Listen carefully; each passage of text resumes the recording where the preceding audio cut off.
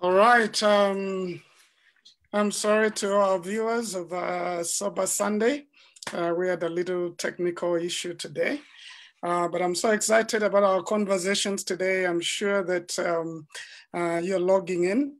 I want to invite you to invite all your friends today as we talk about love, money, love and money, the role of money in relationships, in love, and in marriage, with very excellent guests today. And just want to invite you to bring in your friends, host a watch party. Let's have a conversation. Today, I think it's going to be very exciting. So in spite of us being a little late, I'm sure we're going to enjoy ourselves. And so joining me today is the amazing Kalechi Mumo. I think most of you would know her. She's a media personality, talks a lot about relationships, and she has hosted me in our show. And I've enjoyed just having those conversations about men and their role in relationships. So we're very glad to have you, Kalechi. Very excited that you are able to join in. So go ahead and introduce yourself a little bit more and tell us what you do. Thank you so much. It is an honor and a pleasure to be here, and just in the presence of people who I respect so much. So thank you so much for having me. As you've said, actually, I don't even know what to add.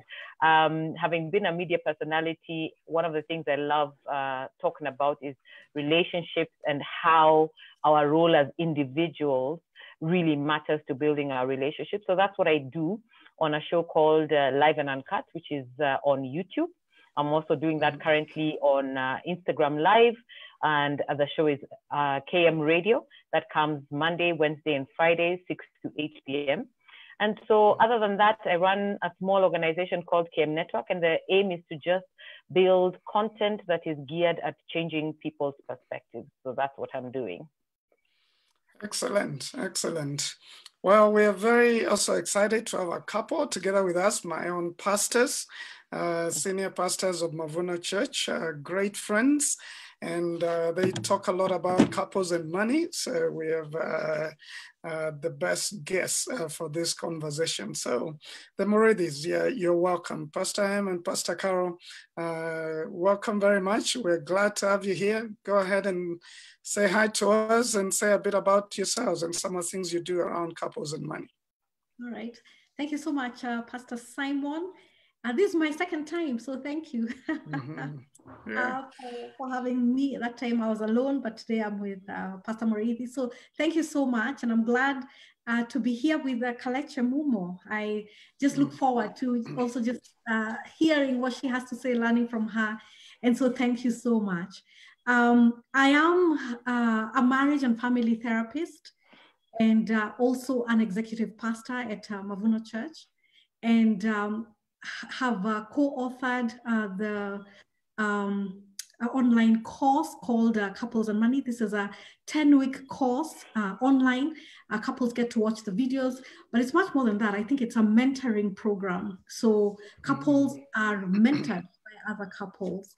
It has just been an amazing thing to watch as people's lives have been changed. So that's one of the things that I do. And thank you so much, Pastor Simon. Well, thank you, I'm Carol's husband. I think it's good for me to say that. And I, apart from serving at Mavuno Church, also write. So an author of several books, and also just love to motivate people. My passion is leadership, and Carol's passion is family. And so somehow we found a connection there, which is why we do a lot with couples, and just building leadership among couples. But in addition, we're entrepreneurs, and we are passionate about seeing society change. So yeah, great to be here. I'm glad after my wife, she must have done a good job. Now we got invited together. No, she was excellent as always. So I'm sure you're going to be as excellent as well. So no pressure. How long have you been married? We've been married 26 years this year. Okay, wow, 26 years. That's a good experience. Well, let's get down into the conversation. I see a lot of you have checked in already. Again, we apologize for starting off late, little technical hitch. Welcome to these stimulating conversations with me, Simon Bevy. So Kalechi, let's begin with you. No romance without finance. Is that true?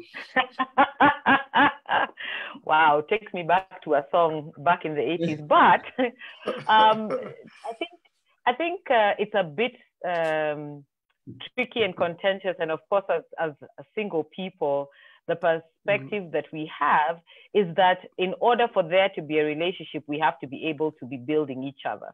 And so I'll speak on my own behalf as a woman who's built a career, worked hard. You know, I was taught that you have to, as a woman, also get your own things and don't wait for a guy to be the one to come and take care of you.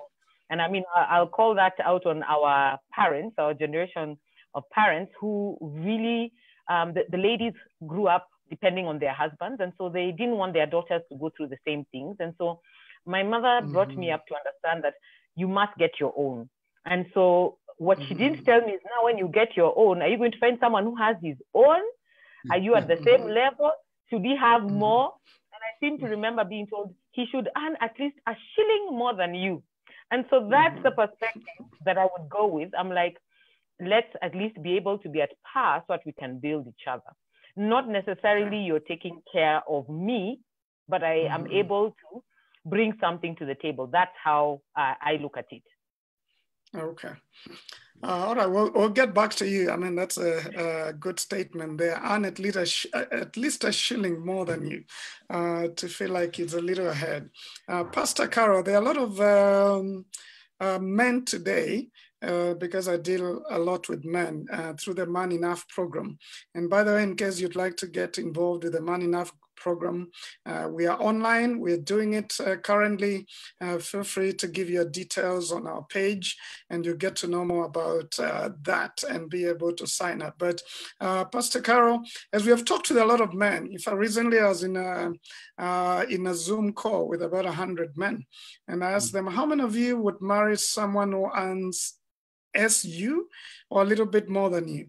And it was like 5-10 hands that went up. The majority feel scared, or they feel this woman who earns more, has a lot, is going to be powerful, because a lot of men see money as power.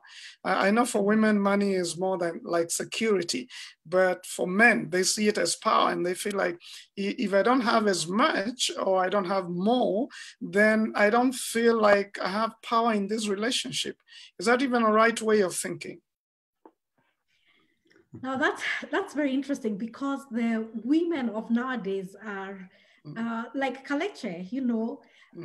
Kalechi, even as you talk, I was raised in the same way, where I was told, I was taught to, you know, you come in and you have something that you're offering on the table. And so what happens is that women tend to stoop low. Someone may be able to afford a Mercedes, and they decide, let me just go with a Toyota, just so that I do not scare men away. And maybe I could just go back to what my mother taught me. And she said, don't stoop low, you know, buy that Mercedes. Let that man find you with a Mercedes. You would rather have somebody who is secure right from the start, being with you and being comfortable with the fact that you have a Mercedes, rather than, you know, you stooping low and then him discovering that things are not as you had said. So I think that is what I would say. But even having said that, I love the fact that you're saying that for men, money is seen as a power thing, whereas for women, it's for security. And so I believe that then for both men and women, we need to be careful about money and how we view it. Do we view it as a power tool? Do we see it as, yeah, you know, I have more money and therefore I can dominate you? And, you know, this goes either way for men and women.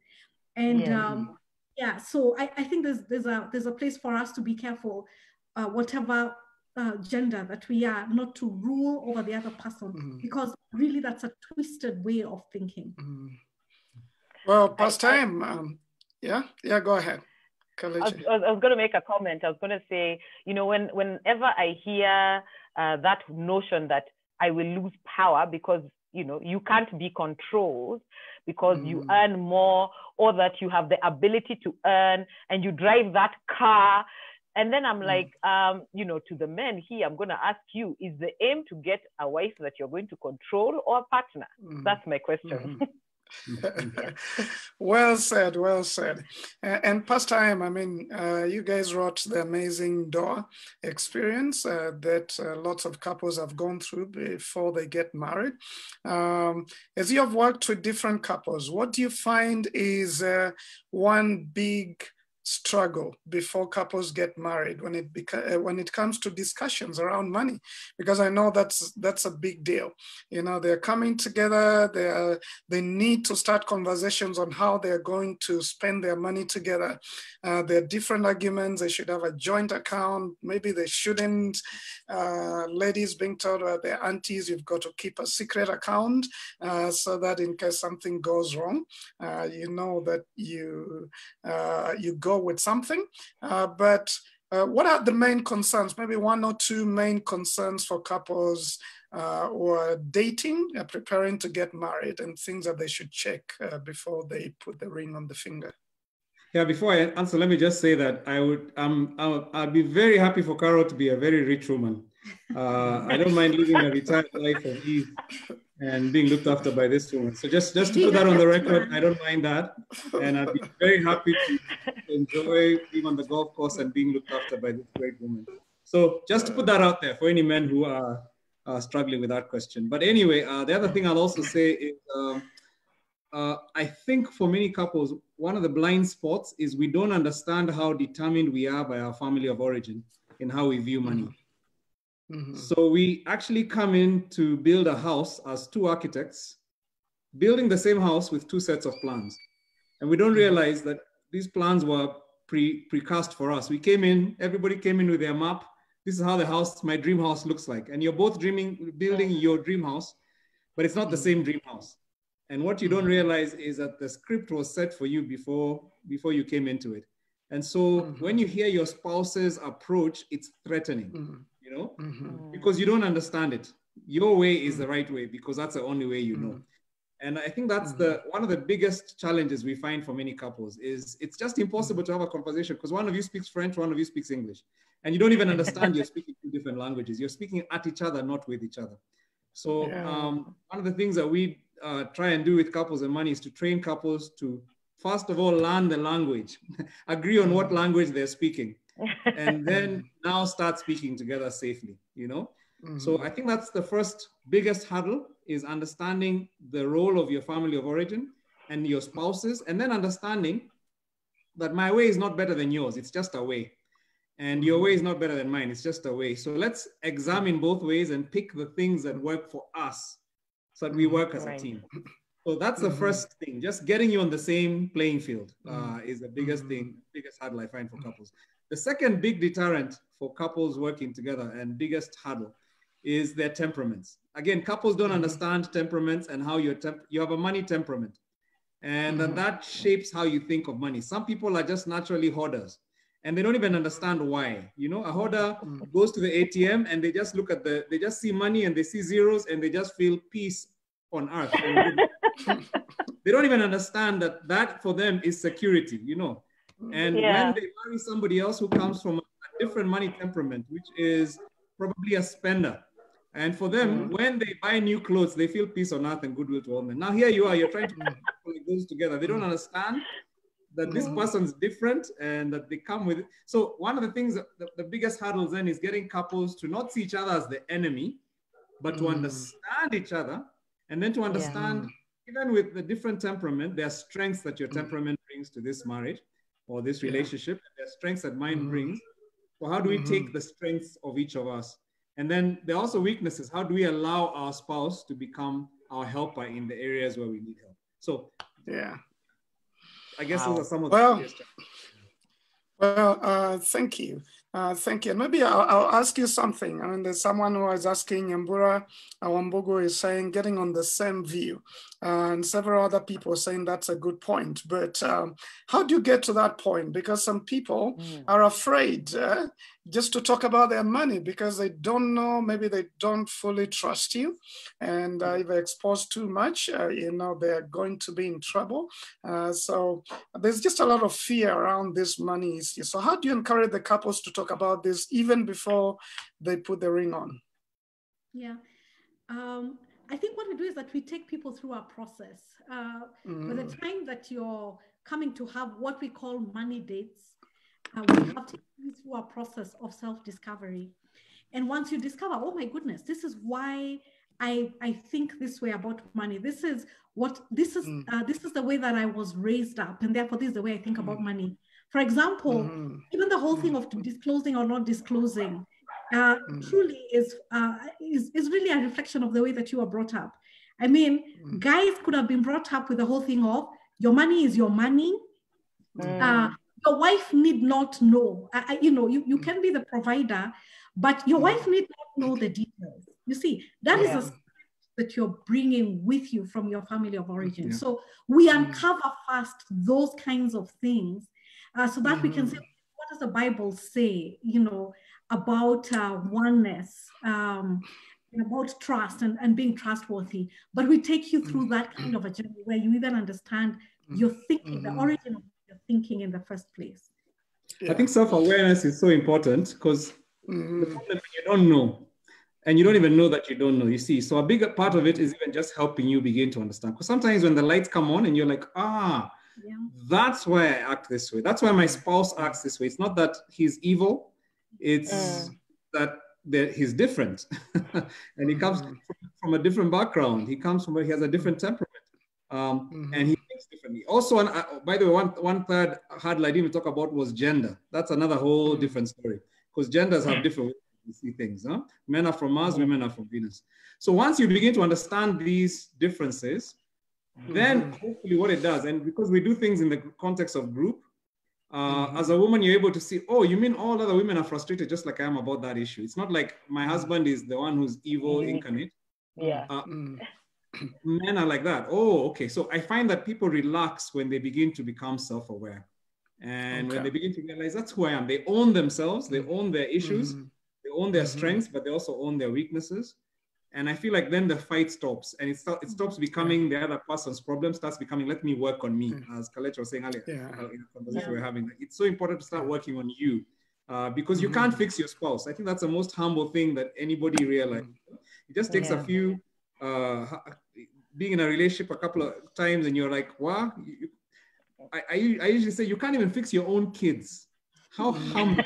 You think you can fix your wife? You can't. No. So the best thing we always tell people is work on me, pray for them. Unfortunately, what we normally do is we work on them and then pray for me. And that's just a mess. It doesn't work. Insanity, doing the same thing over and over, hoping you change them, and you can't change a human being. Most humbling realization in the world, the only human I can change is me. And when I start to change, then my partner, typically what happens is there are two children having a fight over here.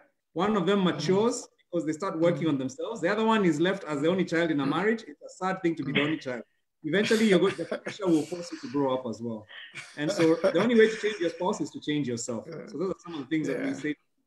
And so even when you're dating, a big part of it is also understanding you will marry, and this is one of the humblest things we realize, you marry at the level of your maturity. Wow. That is the most startling thing you'll ever find out in life. Anybody who comes and complains to you about their spouse later and tells you, oh, this guy's an alcoholic, I'll say the signs were there. The only reason you didn't see them is because you had a complementary and equal dysfunction. You had the need to be needed. You are codependent. So you attracted a guy who was an alcoholic. That's the thing. So if you're blaming him as the problem, part of the reason is you didn't realize you had a problem as well. So we say to people who are dating, the more you grow your own emotional maturity, the more you begin to become self-aware of the areas you need to change, then the better a spouse you will be. Why? Because you'll attract a person who's as mature as you. When somebody who's immature comes across you, they will run. Yeah. You don't fit in this relationship. You'll So be if too you're much for them. losers, Yeah. you need to start asking, what is it about me that is making me attractive to guys like this? Well, could that explain something to me? Because, you know, if they keep running, then they are not as mature. What is going on in my life? No. They're probably encountering a level of maturity like, I can't hack. But yes, I think I agree with that a little bit. Yeah. So Kaleche, I think as I come to you, talking about immaturity, there's some of the, you know, things that we see with people who are dating nowadays, which are really bad manners. And now that you deal with relationships a lot, I mean, I've had some ladies who have said they knew a guy after 2 dates, he was already borrowing money from them. And then he disappeared with their money and they gave that money. Or maybe even some ladies who become gold diggers. They get very close to this guy, fleece him of some money and go away. What are some of the foolish mistakes or bad manners that we are seeing nowadays around relationships and dating from the singles that you talk with? I think, first of all, I'll talk about that element of where a woman is reached a point where she gets so gullible that she gives up her money. I think having been there myself and having made that mistake myself, I think half the time it comes with the need to really have somebody like you, and you really want a relationship to work. And just as Pastor Marie said, sometimes you are blinded because of your own selfish personal need. Yeah. And so when I look back at the instances where that happened to me, I probably really wanted this guy to be in my life. And so by the time it reached the point he's asking me for money, and I was, you know, you have that red alert in your head, the flag has gone up, but you're like, but you know, I mean, we like each other, so it's okay. And you end up giving your money. But what I discovered is that soon after, these people, they disappear. Once they get the money they wanted, they either disappear or they continue to find ways to get you to give more money. And so when it comes from the male perspective, they look and see if this girl is so desperate for a relationship, if she's so desperate to be loved because she doesn't understand how to either love herself, or that she's already loved enough by God and by the people around her. She doesn't need a man to tell her that you are loved, then it will be okay. But when you meet somebody who has that gap,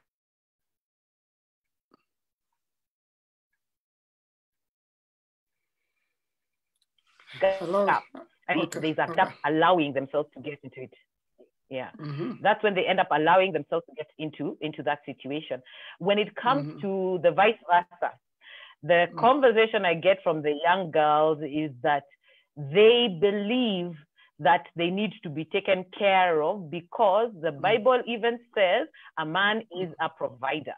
And so, you know, then the question to them I ask is he a provider of finances or a provider of a general life, you know, security and companionship and all those other things, or is it just about the money? So my biggest back and forth with the young people is that if you are demanding for him to have money, do you have the equal same money to put on the table as well? You can't demand a life you can't even provide for yourself. The majority of them want things that they see other people having. You say, this one I can tell you for free, what the media is showing, what's happening on social media. And so you have people saying, but Kaleche, I want what you have. And I'm like, I have worked for over 20 years plus to get where I am. I didn't start here. You know, in my 20s, I was earning 8,000 bob after graduating and walking very many miles to get to work. So I saved that little money, you know, but they want it now. So it also comes back to what kind of generation are we bringing up? What are we teaching them in terms of you get what you want when you ask for it? So I don't know where the disconnect is. Yeah. So Kalechi, a lot of young ladies, they say to the men, your money is our money, my money is my money. Do you believe in that, and where did that come from? Woo! You just put me on the spot. Well, where did that come from? I think for a lot of us, it came from seeing what you thought. You know, of course, our generation of parents never showed us the real intricacies of how their marriage was working. I don't remember a time where it was said, but it looked like my dad was doing everything. And so therefore, I grew up thinking that that's what's supposed to happen. And my mother uses her money to do her things, including feeding us, which is fine. Buy food for the house. It's not expensive. And then do her own things. So that comes, I think, from what you may have seen growing up. And the fact that there have been some men who will actually spoil a woman with everything she needs. Right now, what I'm getting from the guys is that they can't be in a relationship if they don't have any money at all. Like they need to have a lot of money. And I'm like, if you have a certain amount of money, you've just finished campus, you've started your first job, and maybe you're earning 25,000, 30,000, then you should not be dating a girl who is expecting 100,000 delivery, yet, you know, is she making the same money? So leveling the play field. So they say that the younger girl is the problem because she wants more than she can make and expects it for her to even have an open conversation with you. If she asks the question, what are you driving? Like on date one, they say, yeah, the questions are, what are you driving? Where do you live? You know, and such things. And so it kind of throws off the men. So I feel like it's such an unfair way to look at things, but this is what they're thinking. Yeah. Yeah, and a lot of men get thrown off. I have heard from a lot of men who say, you're dating a woman and before date 3, they're already giving you their needs. You know, I have this problem, I need some money for the rent and this and the other. And the man is just thinking, are you just seeing me for what I can provide? Or is there a relationship here? Pastor Carol, you know, there are a few people, thank you to all of you who are watching, many of you responding. We just don't have the time to read everything, but Gitao Mushugia said, I agree with Pastor M. Our perspective towards money were precast in the family of origin. And learning and relearning is key. Thus be able to learn to work together. But then Pastor Carol would ask, how do you handle a couple prefers investing with their siblings rather than the partner? Does this mean lack of trust? And how do you handle that? I see. Okay, thanks. Thanks a lot for that. I think we always talk and we ask the question, you may be married, but is your money married? Have you come to understand the power that the two of you have when you put together your money? When we look even at corporates, I think about 50% of multinationals are actually family run or family owned businesses. These are families that came together and they understood the power of working together. And there they are, we are working for them. So the problem, I think, in our context is that because we're very fragmented, or we have not had an understanding of just the power of working together as a couple, then we have that a fragmented way of even spending our money and even viewing our money. And so the first question I would ask is your money married? Because if it is not, then what we say is that honestly, you're missing out the power that exists when two people agree and they decide to work together to put up significant investments. And that can only come when two people and work together. So that's what they're missing. Yeah. Okay. Pastor Emma, how does money get married? And what is the best way of approaching money as a couple in terms of planning together, investing together? Do you split the roles and say you do this, I do that? What works? I think the first thing I tell a couple is invest in couples spend a lot of money investing in their wedding, preparing to spend money for a wedding. But couples often don't spend time investing in their marriage before they're married, which means studying together, doing a premarital course. That's why we wrote Ndoa, and that's a great course, but there are others out there. So you're able to actually ask yourself the really important questions, and you set some things in place before. I always tell people, you trust somebody with your life, you trust them with your body, and then your money, you don't. Yeah. I mean, how do you put money above your health? Bora or high, it's like your life is more important than your money. And so that's one of the things. If you can't trust somebody, you have no business even entering a relationship with them. And so I think one of the things that we talk to couples who are dating or who are courting and getting engaged, we always say you need to actually understand their money background, have those conversations about how their parents saw money, what money meant in their family. Let them understand what it means for you. Begin to understand your role, because their family ascribed roles. These are some of the things we're talking about, family of origin. Some of us have roles where your family has ascribed to you the role of you're the one who's educating your younger siblings. You come into this relationship with a spouse who doesn't know that you have a role. So of course, what you're either going to do is you're going to be doing it and she's arguing against it, then you're going to go behind her back because you don't want her to know now. So be as clear as you can and as open as you can when you're dating, because now it allows you to marry somebody with all their baggage, and you come in understanding what that is. The beauty of that when it happens, and I'll give you an example. When we got married, we've had situations, we've been married 26 years, we've had situations where I've had a job, Carol hasn't. And so she basically was home, looked after the kids. I was working and bringing in the money. I mean, we were both working, rather. Let me not even say that, because she was working, looking after the kids. I was working in the world out there. But we've also had situations where she's been the one earning, and I've been a student, and I've been a kept man. I mean, I was home. She's the one who was bringing the bacon. But because right from the beginning, we had made commitments, we've always had a joint account.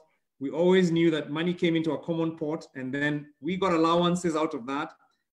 She always got the high allowance ever since we got married. Why? Because look at her hair and look at mine. I mean, that should already tell you allowances should be different. I can't even compete.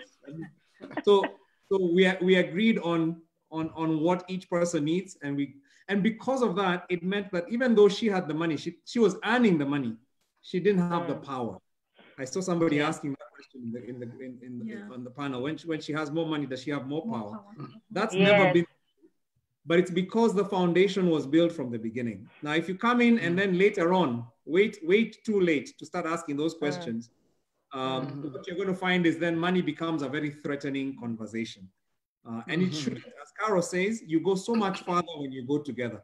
When you go separately and each of you is doing your own little thing, you end up living a very mediocre financial life. And I think our conviction is African couples, what do you have in common with Bill and Melinda Gates? You are created to be philanthropists. You are created to be donors. You're created to make a difference as a couple. And many of us will never get there because we're fighting within. And that means you'll never achieve your potential together. So I think you owe it to yourselves to actually bring that oneness in your money understanding. Okay. I'm coming to you, Kalechi, so that you can also tell us some of the... Kalechi has a question. Yeah, yes. I have a question. Because, I mean, a lot of the stuff that I hear you talk about that you teach in Ndoa, to me, it comes at a time where we've already said we're getting married and we've come for these classes. So my question has been to a lot of the churches, what are you doing about teaching people before they get into this situation? Now we're already coming to you because we have already said we're engaged. We've already said we're getting married. Sasa kama mbaya. So I feel like I need to know whether the church also has a plan for, let's talk to the single people on their own and say, we're dealing with the ladies, we're dealing with the men, we bring them still together before we get to that place. Because some of these things you're saying that knowing how somebody spends, if we're discovering at Ndoa, I might just walk away, or I might now be like, there's already been some banana planted at my parents' homestead. I can't go, you know. So I kind of wonder how we can now work on the people as individuals prior to this so that you kind of know the right questions to ask. Because a lot of times I find the singles want to date, but they don't want to ask the right questions, or they do not know what are the questions you should be asking to know whether this is somebody you should date. Yes. Yeah. And maybe as we come back to past time, is to say, I think sometimes I found some of the singles, especially in their 30s and 40s, are just so desperate to get married that even though they see some signs, they would say, I'd rather deal with that. You know, I want to be called Mrs. or I want to have a wife, and time is running out. And they're just so desperate to get to the altar that some of those matters, we'll sort them out when we get married.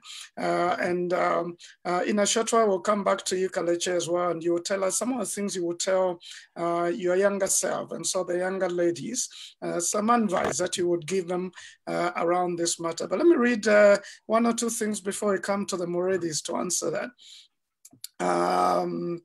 Freddie is talking about self-entitlement and how that affects relationships.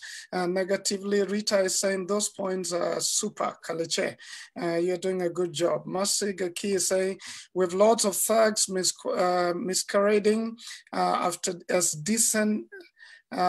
decent singles and leading them to the altar, but with a mission to con, enslave, or a decent man or woman and waste their lives.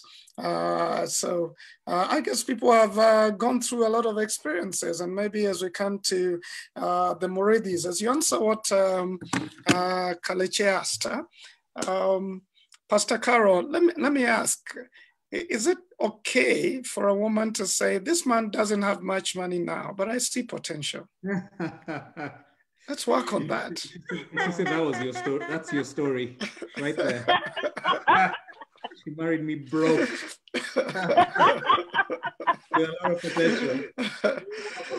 Broke. Big woman. No, I don't think I had. No, really. I had a higher salary than he did when we got married, and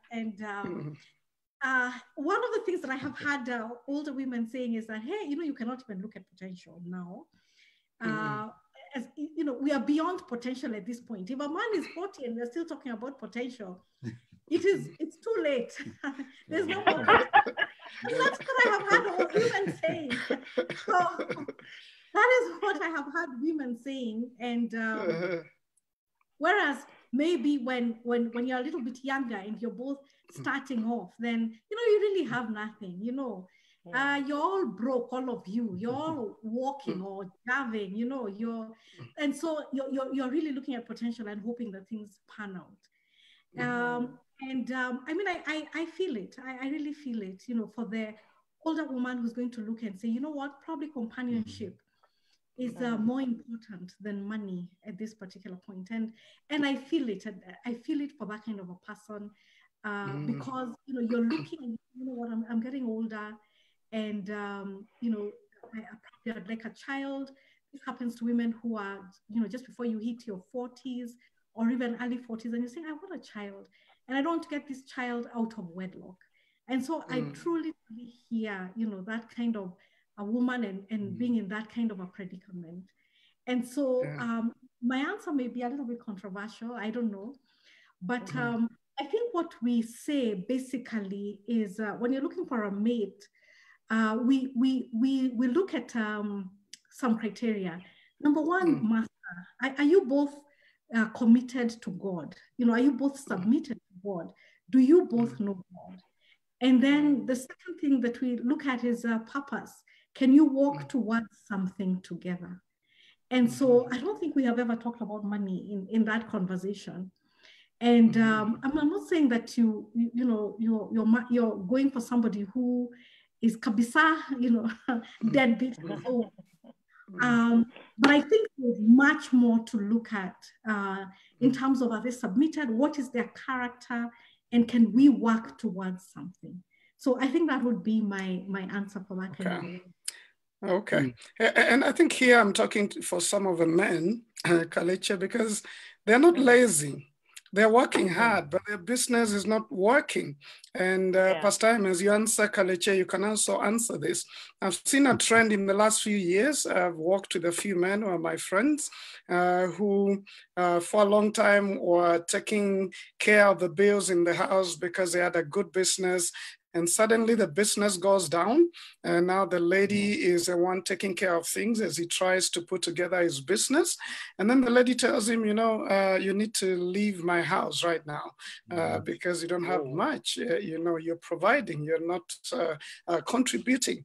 And yet this man has been working, and now it's not like he's lazy. If he's just a lazy guy watching, you know, Netflix all day, that's a character issue.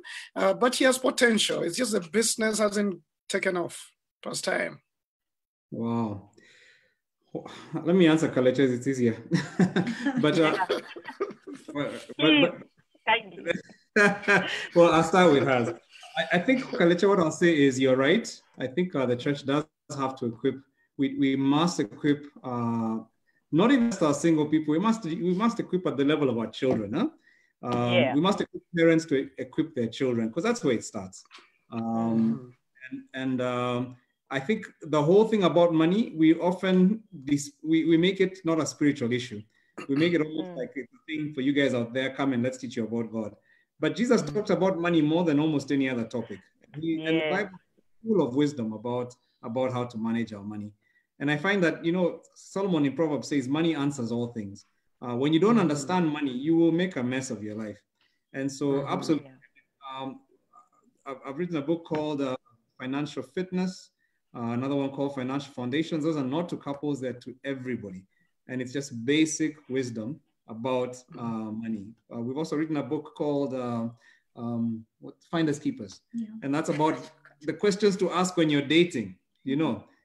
Here are some questions you need to be asking people. Here are the conversations you have to have with a person when you're dating. But I think your bigger point is that the church must equip. I think we can't just wait for guys to come to the altar and then tell them, here are the mistakes you've made.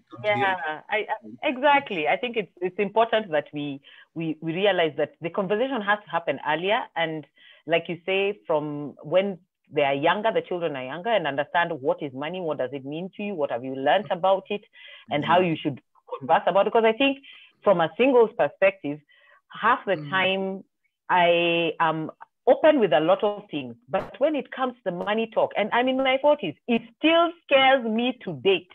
I still get very scared. But I'm like, you picked that from somewhere. You saw that being modeled somewhere, and it became you without even you knowing that. Because if you sat around a table with parents who talked about it openly, who equipped you openly, you'd have a very different perspective, you see. And so I think those are things that we must be in the process of teaching. So I love the fact that you're talking about this, Pastor S. I think maybe Pastor M, as you answer that, I feel like a lot of times the issue is not the money. The issue is the character of a person. Because you can have a guy who has a lot of money, but his character is awful, and in a few years you're going to be in trouble.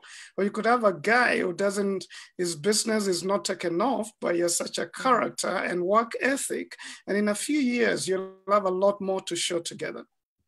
Well, I was going to say that, you know, I think what happens is a person is tested by power and by success. In the case of the woman that you talked about, that's what really happened. And it's exactly what you're saying. Her character was finally revealed because now she was the one succeeding. And it's not like she changed. You know, the man might even be saying, my wife changed. Actually, that's who she was all along. You just didn't know. And what happened is when you got power, we always say, you can always know a person's character by the way they handle power. And that's why you'll always find, sometimes it's even a watchman who has a bit of power and they make sure everybody knows I'm the watchman. And so I think that whole thing about not lording over each other, you need to understand that this is a devil's plan for you. Gender wars are actually demonic. This is what the devil intended, because God created us and he created us and he called it good. Our relationships, not just husband and wife, but men and women are supposed to be harmonious. The planet is blessed when our relationships work together. When we fight, the devil wins. And so one of the things we need to understand is when I come into this thing, seeing my husband as the enemy, or my wife seeing me as, there's a problem in that place. And when I win and she loses, we both lose. So if my husband is struggling with his self-esteem because he's lost his job, as a wife, it's my job to care for that guy. It's my job to tell him, I believe in you. It's my job to say, look, you're going to make it. And it's my job even to just remove any threat he's feeling. I'll be honest, ladies who are listening to this, for men, you need to understand the gender difference. For us, our success at work is intrinsic to who we are as human beings. God created us very interestingly and different. For a woman, and I think for the men who are listening, I need to say this, the success you have in relationships is intrinsic to who you are as a person. And so when a woman is not succeeding too much in her career, but her relationships are wholesome and phenomenal and she's loved, that woman is thriving. When a man is not succeeding so much at home, but he's doing extremely well in his career life, that man is thriving. And it's not because they're evil, it's just the way God created us. So when you see a man lose a job, just look out, because depression can easily follow. And you may be looking at him and saying, come on, just get a grip, man. I mean, you get a job.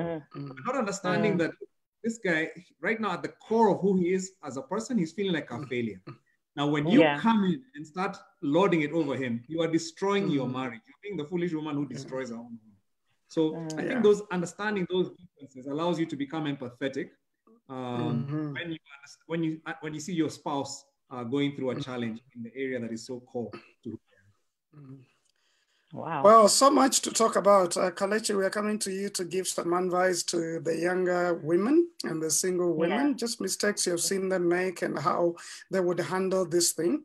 But just a thing I usually like to say is that, and I think Pastor Time alluded to it, that the people you date or you get attracted to, they are a great revelation of who you are. Because, birds of the same feather flock. So when you find yourself hanging out with someone and later you realize they have a lot of issues, you ask yourself, so what issues attracted me to this person? And then secondly, opposites attract. So maybe there's something you saw in that person that you didn't have that attracted you to them. So really, when you look at the people you've dated or hung out with in relationships, it's a study on yourself. It's a mirror of who you really are and how you need to deal with yourself. Now, there's so many questions around the trouble of money within marriage and some of the ways to deal with that because of those who may be in trouble. But I think that will probably be a subject of next week, part 2. But Kalechi, what is the advice to the younger women and in this area? I think what you've talked about, how we are a reflection of who we interact with and who we date, has been one of the toughest things for me to even deal with on my own, because I think knowing my background of dating is that I am very quick to see if our values are aligned and whether we are pulling towards the same place. So what has happened in my life is that I won't have long stretched out relationships. And so my mother kept asking me, actually, then the SI unit here is you. So what are you doing to make yourself in this situation where you meet people in 2-3 months, you're like, that's not going anywhere. What is it? So I took some time to work on myself. And this sadly came for me after I hit my 40th. And that's when I asked myself, are you in love with the idea of love itself? And I found that was key. I was in that place where I thought that I just need to have love. And once we're in love, it will work. Obviously, that was all nonsense because it didn't work. So I had to take a step back and say, okay, you can't just be in love with the idea of being in love. And I find a lot of the young people today feel that they are half a person if they don't have a relationship. They feel that you're not doing well if you can't say you've dated, or there'll be something wrong with you if you're not in a relationship. So they end up jumping from one relationship to the next. And that's something I would tell my younger self, like, you can't start jumping from one place to the other. I did start dating pretty late. First serious relationship, or actually now saying I have a boyfriend, I think I was 25. I had kept away for a very long time, but that again is a result of my mother. You will get pregnant. And so I was like, no, boys, no. You know, so that's how I was dealing with it. So by the time I decided to start dating, and after the first relationship kind of didn't work because I felt like, okay, we're not pulling in the same direction, I kind of became that person who was now just jumping from one to the next. If I see any sign that I saw in the past guy, I'm off. And so I'd say to the younger person, there is nothing wrong with you if you are not dating, because you'd rather date right than to date wrong 1,000,001 times, you know? So I'd rather you take some time out and work on understanding, first of all, why do you want to be in this relationship? What are you feeling that you are lacking? Are you even ready to work on something serious? Because I don't believe in dating for fun or just because. I want to date with a purpose. So first, are you even ready to become a wife? Because I used to say, I want to get married. But I don't think I knew what this marriage would be. So therefore, I was not ready. And God will not give you something that you're not ready for. So I kept hitting the wall, but I was running into the wall by myself, you know, because I was pushing for something because I thought it's what I'm supposed to have. I thought it's what I'm supposed to do. So the other thing I would then tell the young girls, this is not something that I did, but I mean, there's twofold. There's the one I did and the one that they're doing. So I'll deal with what they're doing right now, is saying that they want somebody who's going to be able to take care of everything financially for them. And I say to them, there is a joy in being able to know that there are things you can do for yourself. And that if this person comes into your life, they're coming to complement what you are already doing. I feel like it's important to have a standard and value for yourself and say, this is what I like, and therefore it completes me. I don't want to reduce myself, or I don't want to over project myself. There's a time I used to think that I should not buy a big TV. I used to have, you know, the box thing for a very long time. Because I thought, so that you don't scare men.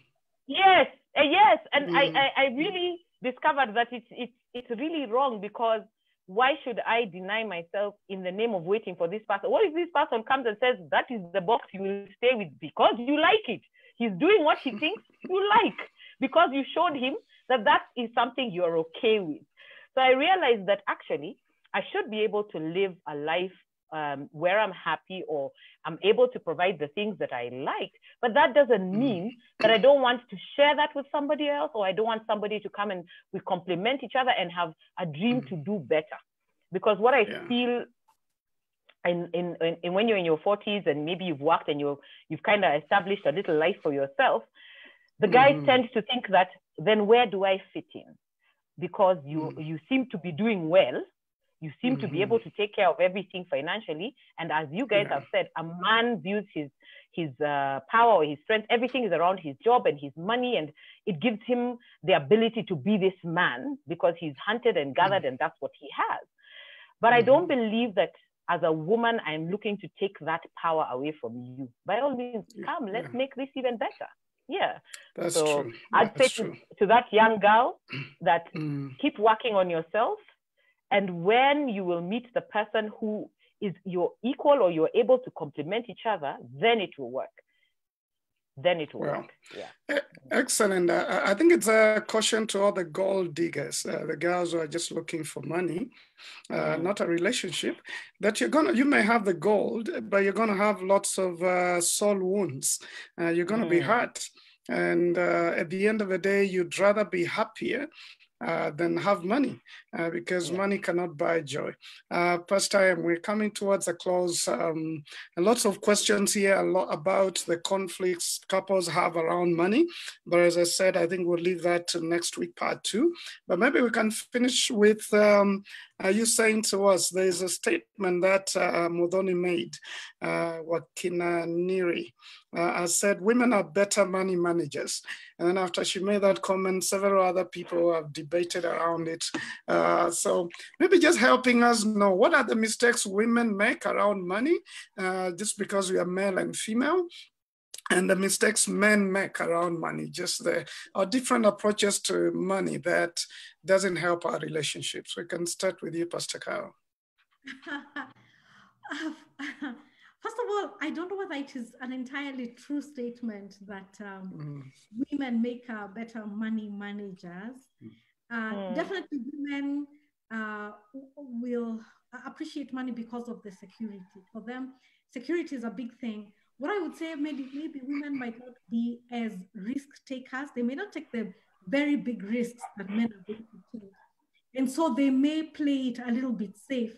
And because of that, they may not lose money in the same way that maybe guys will lose money. So I don't know if that is what she meant. But as far as managing money, when we talk about it, we talk about being able to have a budget, create a budget, stick to a budget, and not just that, about investments, growing in your financial literacy so that you can even understand what kind of investments you need to be making in your 20s, 30s, 40s, 50s, and so on. So I think I would talk about management more in terms of risk. And say maybe guys may have a higher risk appetite and can lose a lot more. But as far as managing money, I think it's an open playing ground. It's a level playing ground for both men and women, because then it just has to do with growing in your financial literacy. And that's open to everyone. Yeah. All right, Pastor M, as you answer, I've handled a few cases in marriage where the man just took a risk and invested a lot of money, did not even tell the wife, and then it went bad, and now eventually he says, and the wife just wants to get out of there. God is a genius. He made us to need each other. If the world was only women, it would be a secure, safe, well-run place. If the world was only men, it would be full of crazy advancement and big leaps. But those are strengths. The problem is when you come into a marriage and you don't see those as strengths, you start fighting each other. You fight your wife's need for security because she's actually God-given. She's there to help you, to keep you from burning up your home in your quest for conquest. And so when you listen to her, if this man had listened to his wife in the first place, he wouldn't be here fearing to tell her that he's lost the family fortune. And then the wife also understands, if I left to myself, this place will be safe and we'll never achieve greatness as a family. We're not just created to be safe, we're created to make a difference in the planet. And I think there's a place where when the genders work together, in fact, when Genesis talks about God's image, it says male and female in the image of God. God's image is not male, neither is it female. It's when we come together and work together, God is expressed. So there's something beautiful about each of us, but there's also a dysfunction when we allow, when we ignore or stifle one voice as opposed to the other. So I think that's a key thing that we say is, look, you need to actually understand. And one of the things I always say, and just a little side note, sometimes I even tell people who are going through, when you're single, and you find, I've got so many issues, I've got so many doubts, I've got so many fears, I've got so many blind spots. I've actually sent some people to see a counselor, and I've said, look, book in a couple of sessions, go to a money counseling or one of those counseling places, and just book yourself in for a couple of sessions to sort out some of the stuff inside, to help you begin to understand your biggest fears. And the things that your family has brought, the things you're not seeing. Again, it's that whole thing of working on me and not working on the other person. So that would be my thought there, is we need to actually understand that there's a strength. When God gives you somebody, it's because he's looked at you and said, my goodness, look at that beautiful lady. She's amazing. She's incredible. I have just the thing to sort out the few issues I see in this person. God gives you a spouse not to make you happy, but to make you holy. And it's to make you become the person he wants you to become. So when your spouse comes and starts rubbing against you to make you holy, rather than running away from that pain, you have to just stick in there and allow this person to help you become with God. If you're an impatient person, you just want to jump in. Because of that, you tend to be a gambler. Let your spouse slow you down and force you to have to explain in detail every move you're making. It's actually for your good. So I think that that whole thing of understanding, you're not the enemy, you're actually my advocate. The enemy is out there. The two of us are actually supposed to succeed together. That mindset, if we can get a couple to understand it, we have a winning couple. And that's the kind of mindset you come across.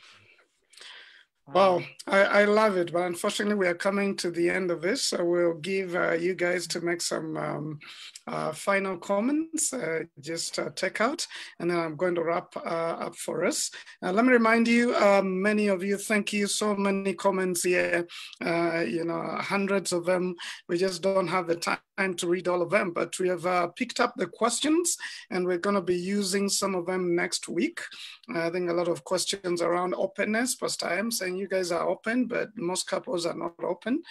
So I think next week we'll revisit some of the challenges that make money a greater factor in divorce than even infidelity. We're going to get there. And then next week, we're going to get down to some of the challenges, those who are to be married. Kaleche, the younger ones are making that is just messing up their relationship. So Kaleche, just last words for today, and we're looking forward to part 2. Okay, so I'd say the key thing that I'm learning here is that each of us have a money language, and based on your money language, it is important to ask the right questions to understand what's this person's money language, this person that you are liking and want to get into. Of course, then I would throw in this question for next week. When is the right time to have the money question when you're dating? So that's a question to both the Moredis and Pastor S, so that you guys can tell me when is the right time to bring that up, because I'm sure a lot of people will want to know because it's contentious. But I think to wrap it up is the most important thing you can do is work on self and identify for yourself what is your money language, what are you afraid of dealing with, what scares you the most, and if you can work on that before you present yourself to someone else. Yeah. Okay. Well, Pastor M and Pastor Carol, last words, just to remind everyone, for Transform Nations, we have the different programs going on. EZA, which is for the ladies, like the Woman Enough. We have Man Enough for the men. We have Intentional Dad and Intentional Mom, especially for mothers who are raising sons. And then we have the Boys to Men program, but you can check that out. Also to remind you about the Moredis, Couples and Money. If you would, those of you who are having challenges or preparing to get married, don't wait until the challenges come. I would encourage you to enroll for that and get to learn so that money doesn't kick you out of each other. Pastor Carol, last words. Thank you. I think one of the things that we have realized in this time of COVID is that families have had faulty foundations. I think when people have had to live together, to come together, they have understood that. And my last words would be, I know that COVID is we're beginning to feel like we're getting to a new normal. People are going back to work. My caution is this: don't wait for the next crisis. If there is a crack in that foundation, it is there. If your money is not married, that is one of the hugest cracks that we have discovered during this COVID season. So don't wait for the next crisis to reveal that to you again. Just begin to sort it out. Take the courage, take that step to begin resolving these financial issues in your marriage. Amen. Yeah. I think what I'd say is, somebody asked why we are so open. Part of the reason is when we got married, we found it impossible to find couples who are open and who could share real stuff. We found people who are full of platitudes and full of Bible verses, and nobody was willing to tell us how marriage actually worked. It was so frustrating, and yet we're in church, And so when at that early stage, we made a commitment and we said, God, if you help us survive this marriage, if you help us get through this, we promise that we will help couples. We're going to be as open as we can, and we want to just make our marriage a resource and a blessing. And so that's why we started the Ndoa Couples Community. Basically, Couples and Money is one of the things we do. There's NDOA, which is a marriage preparation or marriage enrichment program. And there's other things we do. But the biggest thing is we're committed to mentoring couples and helping them understand their leadership role as couples.